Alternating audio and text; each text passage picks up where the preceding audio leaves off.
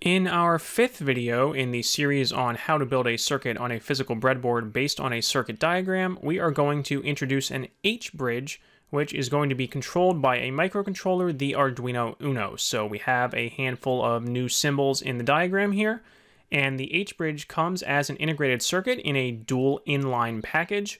If you're not familiar with that jargon, you might want to go back one video in this series where we introduced op-amps, which also come in a similar package. You can find those videos linked in the description below this one. So, as usual, if you have a circuit component where the connections are not obvious, so we have simple things like resistors where there's just two leads on the physical resistor and two corresponding wires on the circuit diagram, we have a whopping 16 pins on the H-bridge here.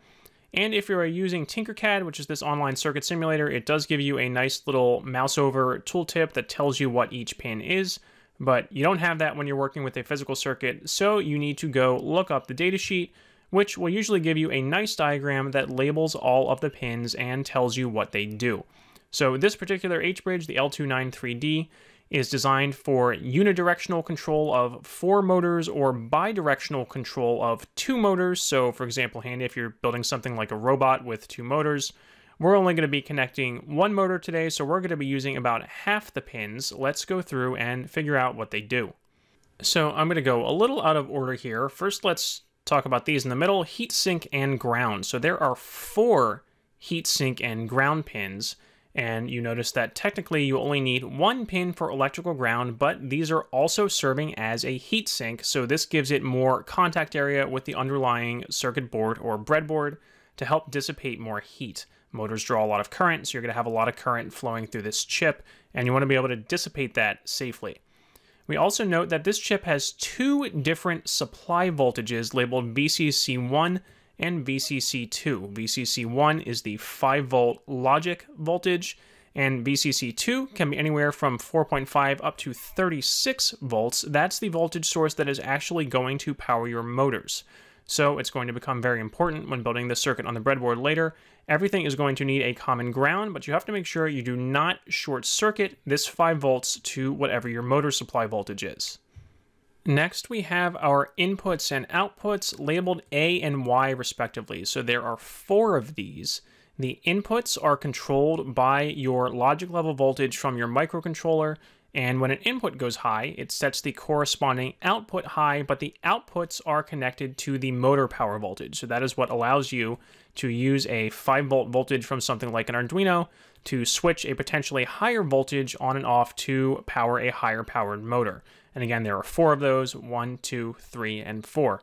Finally, there are the 2 enable pins, which can override the inputs to enable or disable an entire side. So in order for a motor output to be high, both the corresponding enable pin and the corresponding input must be high.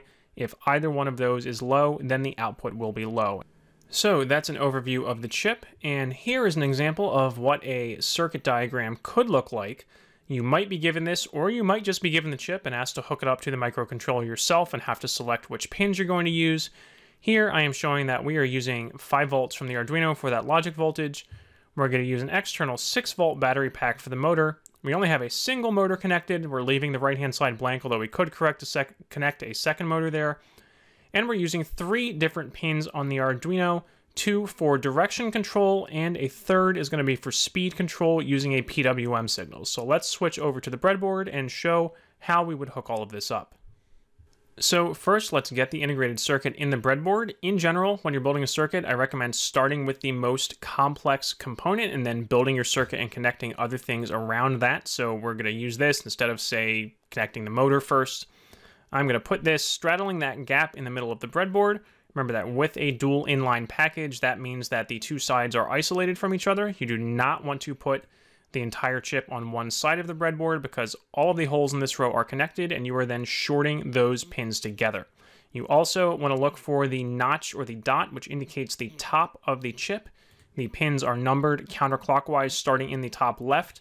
So while you can technically turn this upside down and build a circuit that still works, you have to be very careful because the way you have it oriented does not match what is shown in the datasheet. So I'm going to flip this right side up again there, and then we're going to go ahead and just systematically make all of the connections based on the diagram. So as usual, there's no right or wrong way to do this. You could say you want to go in numerical order, or you could kind of pick categories like ground and power and then these signals. So I'm going to take that approach and start with the ground wires because I think they're kind of simple to get out of the way. So those are going to be pins 4, 5, 12, and 13. So pin 4, I'm just going to run ground wires over to all my ground buses. Again, I get that nice tooltip in Tinkercad that reminds me which pin I have, but in real life, you're not going to have that. So I'm going to connect all my ground pins to the ground buses, then zoom out a bit. Remember, I want a common ground for my whole circuit. The buses on opposite sides of the breadboard are not connected, so I want to make sure I am adding a ground wire, connecting those, so I have a common ground for everything. Next, I'm going to go ahead and set up my power supply voltages. And again, this is very important, probably the biggest mistake I see students make when working with an H-bridge. Many times when using a breadboard, you're just working with a single supply voltage, and as a result, you will connect the power buses on opposite sides so you have that same voltage available everywhere. You do not want to do that when working with an H-bridge like this, because if I run this power 2 pin over to that bus and this power 1 pin over to this bus, those are going to be shorted together, and ultimately I need these to be two different voltages. I'm going to have 5 volts from my Arduino and 6 volts from my battery pack. So in this case, make sure you do not have a wire connecting those two opposite side buses. Now, you don't have to wire it like this. For example, you could leave those buses connected if, say, for some reason I do want my Arduino, say you're building something with other sensors with the Arduino and you want 5 volts easily accessible everywhere, then you certainly could do that and say ultimately run this over to 5 volts from your Arduino later, and then have the 6 volt line from your battery pack go directly to this pin if that's going to be the only place you'll use it. That is also perfectly valid. No matter what you do, just be very careful that you do not short those two pins together. So I'm going to take this approach and I'm going to use one bus for each voltage. But as usual, I'm going to wait until the very end to connect the battery pack and turn my voltage on. In general, you don't want to be building a circuit with live power.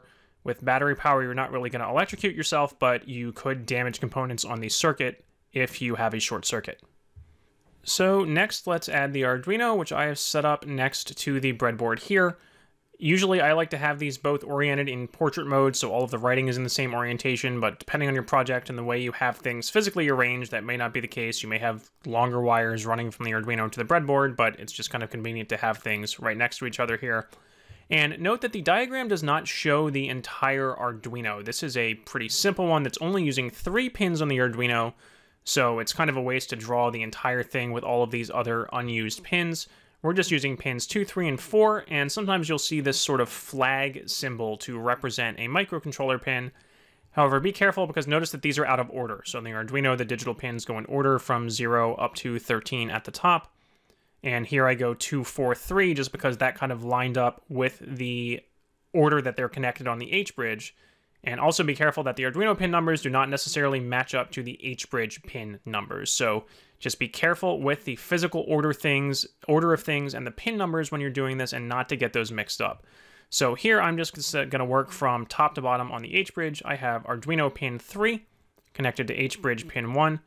So I'm going to run a wire over there, and you're kind of can choose what makes sense to you for color coding here. Again, red and black are usually used for power and ground. For signals, it's kind of more of a choice for what's consistent for you, and it's going to make debugging easy.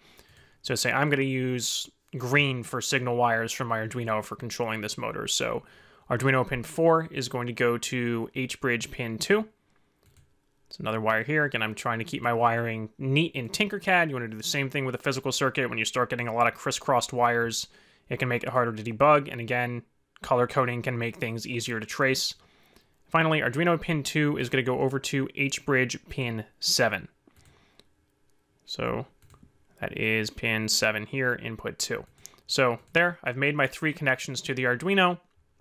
Now, note that something that is implied in this diagram but not shown, your entire circuit needs a common ground, and that includes the Arduino. So when you see the microcontroller pins like this, it is assumed that your microcontroller also shares a ground with the rest of the circuit, even though, again, the entire Arduino is not shown. I did not explicitly show the Arduino ground pin connected to ground, so make sure you go ahead and add a ground wire as well. Then final connection to the Arduino. Again, I didn't show this with the pin symbol. I just showed a 5-volt label, but I know that that 5 volts in this case is going to come from the Arduino. And remember which bus I'm running that to. I'm running that over here to pin 16. So I'm going to need one really long wire. And again, in Tinkercad, it's kind of a good idea to route this around instead of going in a straight line like this, because this gets messy. When you're working with a physical circuit, if you have long wires as well, you might want to use cable ties or something to make sure you get some strain relief and you aren't yanking on those wires or disconnecting things or getting them tangled. But here I'm going to run my 5-volt wire up and around so it's not blocking things on my breadboard. So there I go, all my connections to my Arduino. Again, only 3 of which are explicitly shown with this pin symbol. The ground connection is implied, and then 5 volts is coming from the 5-volt supply on my Arduino. So checking off my connections, again, I decided to go out of order here. So I have my ground connections, I have my Arduino connections, I have my 5 volts. I still need to connect the motor and the 6-volt battery pack. So we're going to zoom out a little here to make some more space. Here is a DC motor in Tinkercad. Now you might ask, okay, well, how do I know whether to connect the positive or negative side of the motor to which one of these pins that isn't labeled there? For a regular DC motor, reversing the wires is just going to reverse the direction the motor spins, or which way is clockwise or counterclockwise. And in this case, since we're connecting it to an Arduino, we can also control that with software. So it's kind of arbitrary which way you connect it. Maybe if you're building a robot and it makes more intuitive sense for one way to be forward in your code based on your variables, you can do that. But I am just going to make it line up nicely with the orientation of the motor here. And again, looking at my connections on the circuit diagram, I'm using pins 3 and 6 on the H-bridge. So there we go. There are my connections to the motor, which I've decided to put off to the side here instead of cramming in between the Arduino and the breadboard. And then the last thing I need is my external battery pack for that 6 volts. So I'm going to switch this to 4 batteries. And again, remember that, let's get this rotated. I need a common ground for everything.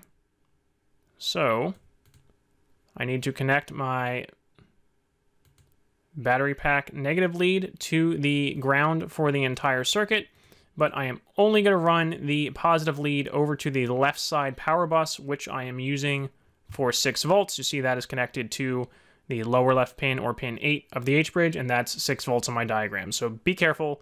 You do not want to wind up shorting this power pin from the battery pack to the 5 volts from the Arduino, because those are 2 different voltages. That creates a short circuit directly between 6 volts and 5 volts. Lots of current flows and bad things happen, so don't do that. So programming the Arduino is a topic for another series of videos, but in this case I have written some really simple code that just is going to turn the motor on and spin it in one direction continuously. So if I hit start simulation, I see that I have wired everything correctly and my code is working, and this motor is just going to turn on and spin one way. That is it for this video. Again, I think students tend to get a little intimidated by the H-bridge at first just because of its size and the number of connections, but if you carefully look at the datasheet and step through the connections pin by pin, so you build the whole circuit systematically, then you can handle it. Just look out for those common mistakes. Again, the most common one I see is shorting together the 2 different operating voltages in the circuit. Other things like just double checking your breadboard rows, making sure your connections aren't off by 1 row, or something like having the integrated circuit upside down so all of the pins are reversed. Look out for those mistakes and you should be able to figure everything out. Now remember that you can find prior videos in this series linked in the description below this one, and in the next video we are going to look at debugging circuits when things don't work.